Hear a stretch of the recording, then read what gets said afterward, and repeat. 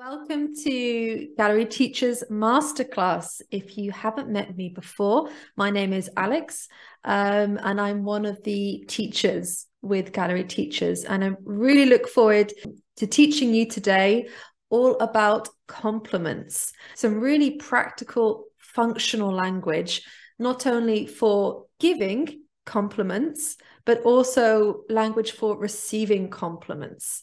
So why is this important? So when we're giving compliments, we want to do so in a way that's kind of polite and respectful, and that is appropriate for our relationship. So that's why we're also looking at formal compliments, or language for giving compliments in a formal way for people you don't know so well, but also language for an informal language for giving and receiving compliments for friends and family, right? So compliments, they're something we like to give, and definitely we like to receive them. They are a way that we build friendships, we reinforce and build relationships this way, and we also show appreciation. It's a way to show appreciation and admiration for someone. We will look at the different ways that we give compliments and the different reasons, which are typically compliments about skills and abilities, compliments about appearance, and also compliments about possessions, right? What someone has that we admire. Okay, so our topic, our goal, how to give and receive compliments. Do we think this is a good example of how we can give and receive compliments, right? Person one says, "You look well." Person two or person B responds, "Okay, thank you." Okay, does this sound like good compliments to you? Well, I can tell you definitely not. This is very short, very direct, not particularly polite. And we have to be very careful when we're giving compliments to avoid causing offense, especially. So this would not be a good example. We can definitely improve on this. Okay, in fact, to keep things as polite and formal as possible, we often introduce compliments with some formal phrases that are a way to ask for permission to give a compliment, right? That's quite typical in English. We will ask permission in a way before we give the compliment. Example, can I pay you a compliment? Or can I give you a compliment? I hope you don't mind me saying, but if I may say, or even quite formal now, may I be so bold as to compliment your... So these are ways we can introduce a compliment, particularly when we don't know a person so well, to avoid being rude. Now, actual compliments. Here are some phrases to compliment skills and abilities. So I've noticed I've written the form and also some examples. Your adjective at verb plus ing. For example, you're brilliant at researching. Next, we can use a little bit more hypothetical. I wish I could, right? This is to show almost envy. I wish I could verb like you. I wish I could dance like you. Or I wish I could dance like you do. And the more informal expressions I've written in bold. For example, you really or you sure know how to, then there's the verb or the activity. Example, you really know how to cook. Okay, so there's our first examples. We have some more. You can use you're and then we have a noun phrase. You're an excellent student. You're a fantastic parent, for example.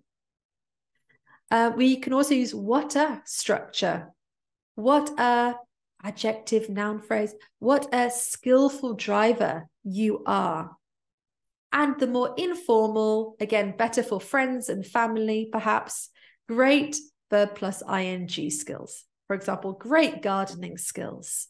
Next, if we're talking about someone's possession, something they have that we really admire, here's some more structures. quite similar. We have another what a structure. What a positive adjective noun you have. For example, what a nice car you have. If we're being more informal, again, friends and family, we might really shorten this to just nice car, right? And much more formal, more polite, I can't help but notice, right? Or I couldn't help but notice your, in this case, your nice car.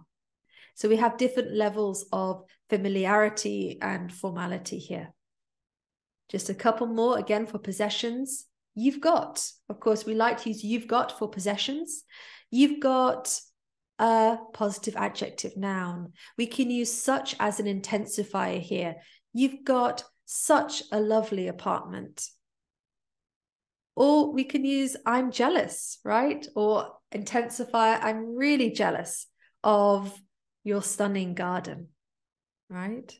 And lastly, to compliment appearance. Now, this is especially an area where we have to be extra careful, extra polite. It really depends on our relationship with someone, what is appropriate to say about someone's appearance and what's not appropriate. So again, it's very important to think about the formality of the language as well. But when it is appropriate to compliment someone's appearance, we can use this language. Okay, for example, present simple or present continuous. You look really well today. Or you are looking great today. I really love your, for example, I like your new haircut. You look, and if we're talking to a woman, you look beautiful. Or if we're talking to a man, you look handsome. And the more informal, again, for close friends and family, what a structure. What an elegant dress. Is it new?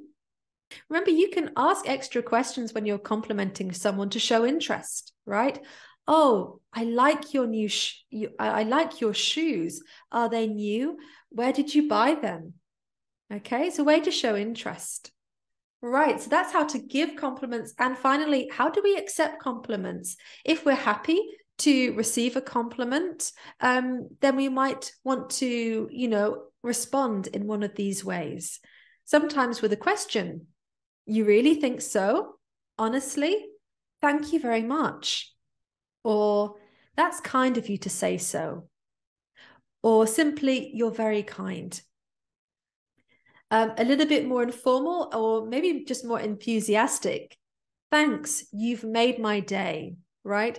You've made my day means you've made me feel really happy. Thank you. If we're being extra modest, you're too generous or you're much too generous, but thank you. And very nice. Thank you for noticing, right? I appreciate it. And then in bold, we've got the more informal for friends and family. Come on, you're exaggerating, maybe, or you're making me blush, right? To blush is when your face goes red, right? From modesty, for example. You're making me blush. We can also say this. But again, that's more for informal, for friends and family.